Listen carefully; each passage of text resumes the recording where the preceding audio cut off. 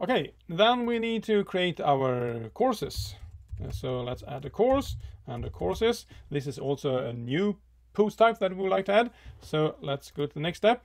Again, remember that we have the title and editor, and here maybe we would like to have the author, and maybe we would like to have a featured image also.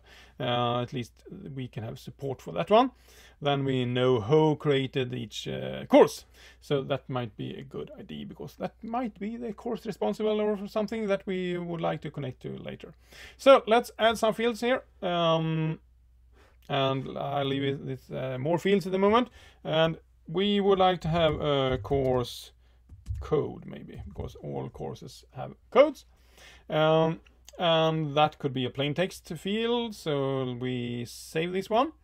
And let's add a new field, and let's have a semester. And that could be a plain text, but it could also be a relationship. And this might sound a little bit strange, but what you can do in the relationship is that you can select a simple, and then you just get a list here where you can write what you want.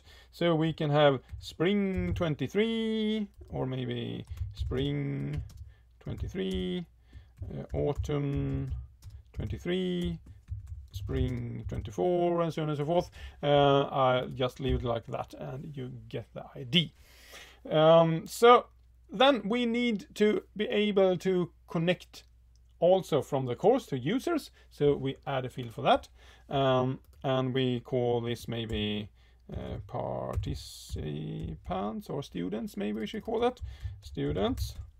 And that is a connection to it should be a relationship down here, and we should connect that to users.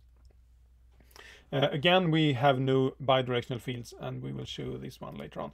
And of course, again, we need to be able to add multiple users to each course, and we select the autocomplete. And we don't want to be able to add new users at the moment, so we save it like that. And then finally, we also need a connection to the project. And that is also a relationship, and the related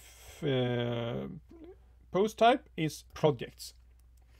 We still can't find any bidirectional field because we don't have that at the moment. But I save this field and I save the pod. And now I actually can go back to our project pod and edit this one. And now we can add a field here. That is the course. And that is a relationship. And that is to courses.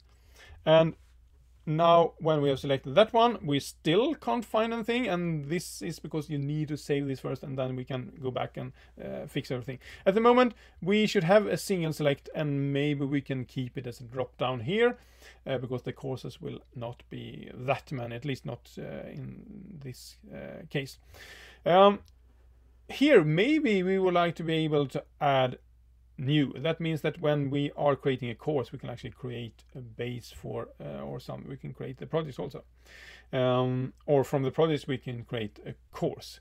Now we are at the project, so maybe we'll leave it as this. Save new field, and I will show you how this one shows up. So let's save the pod, and now the final step is to go back to the courses and go to the projects, and now you should be able to find the course as a bidirectional field. And when you have done that, well, then if you go back, you will see that it is also inserted into the projects. One thing that we didn't cover is that all fields that are required, you can select this one. So each project needs to belong to a course, so therefore we leave it like that. So let's save this one again, and now we have both courses and we have projects.